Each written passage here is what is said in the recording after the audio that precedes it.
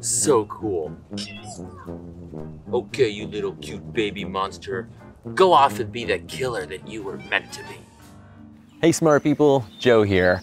No, I'm not losing my marbles. I'm actually doing a science. Specifically, that's me being an amateur naturalist, someone who studies the patterns and relationships between different species in nature. It's something super fun and educational that anyone can do, no matter how old you are or where you live. Now, whether you live in the woods or the suburbs or in the middle of the concrete jungle, or if you never leave home at all, nature is all around you, even if it doesn't seem like it. It will blow your mind to know how much wildlife is right there at your fingertips. All you need is a smartphone with a camera and some curiosity.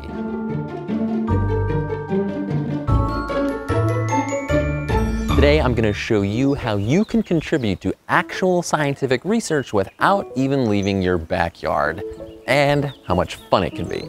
Yes, what you observe can help scientists with their research right now, because scientists can't be everywhere at once, but together, we can be in a lot of different places. It's a way that everyone can be a naturalist and observe the world around us and how it's changing. Here's how it works. You download this app, iNaturalist. It's a joint initiative by the California Academy of Sciences and the National Geographic Society that lets people like you and me observe, identify, and record the plants, animals, and fungi we see. Then share them with a worldwide social network. They aren't sponsoring this video in any way. I just really love this app, and I think you will too. It's totally free, it's a great thing to do at home, and it's fun. And this is basically Pokemon Go, only the creatures are real, and instead of capturing them in little red and white balls, you just take a picture of them and share them with the world. When you see something interesting, just snap a photo and upload it to iNaturalist. Bam! I just did science. The app will analyze the photo, compare it to other observations, and give you potential IDs for what you found. The AI says I found an orange sulfur butterfly, and that looks like a perfect match to my photo. I mean, this is nuts that a machine I can hold in my hand can identify a plant or an animal just from a photo. iNaturalist does this using computer vision, a machine learning algorithm trained with a database of more than 10 million photos, all with confirmed IDs, analyzes your photo to look for a visual match and give you a suggested ID. And since a lot of species look really similar, it also factors in things like your location too. And of course, all good science is about verification, so that photo gets shared to a community worldwide of naturalists and professional scientists to verify the ID and make corrections if necessary. And once the ID is verified, it gets added to a global database where scientists can get access to the time, the location, and the ID for millions of observations around the world from citizen scientists like you and me. Now, you really want to look for wild things, so maybe not the grass in your yard or that potted plant you bought at the store. But even cultivated plants, the plants that we plant, can attract wildlife. So turning over leaves and looking into flowers is a great place to start. I'm lucky to live in a place that has just so many awesome wildflowers like bluebonnets. That's a state flower of Texas. Here's a coneflower that's coming up. I think that's what that is. I think it's called a primrose. We'll find out. Whoa. Something. I guess having breakfast in there. Oh, I love these.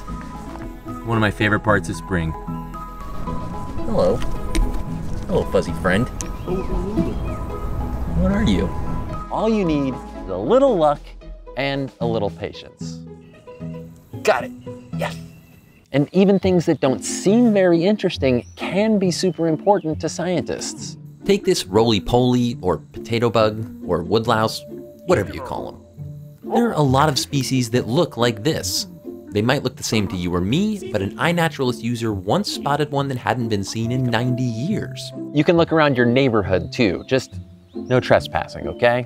Places where there's a lot of plants attract a lot of animals, like this area here in my garden. Look up, down, all around, you never know what you're gonna find. All right, here's a patch that's a perfect example. It looks like there's just maybe, I don't know, 4 or 5 plants here, but if you look closer, you can find a lot more. So let's dig in and see what else is in here.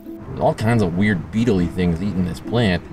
I got this little clip-on macro lens for my phone, and you don't need that, but I just love getting that up-close and personal look at our little bug friends. Sometimes when you look, you won't find anything new, and that's okay, but you can boost your chances of finding cool critters. I set up a couple really easy traps in my yard. And with an old sheet of cardboard, you can make a cover board, a perfect place for dark-loving critters to hide. Make sure you lift stuff up so that whatever's underneath can move away from you. If you find like an awesome snake or something, you don't want its only escape route to be in your direction. Same goes for lifting up rocks. You can find a bunch of cool stuff under there, but you know, put it back when you're done. It's somebody's home you're messing with. And there's nothing there. Hey guys, you think we could like add some CGI bugs or something? You like jazz? Here's a little pit trap I made just by burying a paper cup in the ground so that anything that walks by, well, you know, falls into my pit of despair. I mean, scientific research station. Nothing in there right now. Don't have a yard? No problem. Lift up your flower pots, your doormat, whatever you can find. There could be critters under there. You don't even have to leave home to do it. There's a whole iNaturalist project for our uninvited house guests. And don't forget trees. I mean, sure, they don't move, but that makes them easy to take pictures of.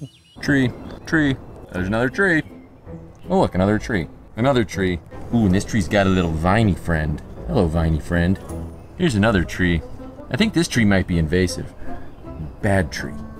You'll start to learn how to look out for other clues too, like footprints or insect eggs, those little galls on the bottom of leaves. You're gonna be a nature detective before you know it. Ooh, here we got some fire ants, another invasive species. Very spicy, do not touch. And this probably goes without saying, but just in case, if you don't know what it is, and even if you do, no touchy, okay? That's itchy. Just think what you could find if you did this once a week or every day. One iNaturalist user in Mexico tracked the species in his yard over a few years, and he ID'd more than 500 different organisms right at home. This kind of citizen science can make a real difference. It's a massive data set, more than any scientist could get on their own, and it's at higher resolution than any satellite or tracking tag could give them. Thanks to all of our eyes working together, we're helping track threatened and endangered species so we know where they need to be protected. We're tracking invasive species so we know where they need to be controlled. We're seeing how wildlife is adapting to a changing climate. And best of all, it's just a good way to get better connected with where you live. Over 25 million wildlife observations have been uploaded to iNaturalist so far. And just last year, citizen scientists recorded 30,000 species, which led to more than 200 new scientific papers. They've even led to some awesome discoveries. Even if you can't go to someplace that feels wild, well, you don't have to, because nature is everywhere. It's all around you. You just have to go look for it. We've set up a special project on iNaturalist that you can join. Just go search It's Okay to Be Smart Global Survey in the iNaturalist Projects tab. Join up and all of your observations will be part of our community. Think you can beat me? Well, you'd better get started. Stay curious. Hey guys, I'm filming this at home during the COVID-19 pandemic, and if you're watching this from the future, let me just say, I hope things have gotten better by then. But if you're watching this now, please stay safe if you go out and check out nature where you live. Pay attention to local stay-at-home orders, physical distancing, all that. Just stay safe. Nature will be there when this is all done. And if you've got younger kids you want to try this with, or if you are a younger kid, iNaturalist also has a cool app called Seek. It's a little bit more like a game, has different features. It's fun in a whole different way. Finally, I want to say a huge thank you to everyone who supports the show on Patreon. We could not make these episodes without your support. If you'd like to join our community, just check out the link down in the description. Got a bunch of great perks, and you'll help us bring you more episodes like this and different from this. We'll see you next time. I'm gonna look for some bugs. Don't sting me. Got it. See the sweat all over my face? No complaining. Back to nature. I don't think golfers count. Oh my God, it's seriously 5,000 degrees out here.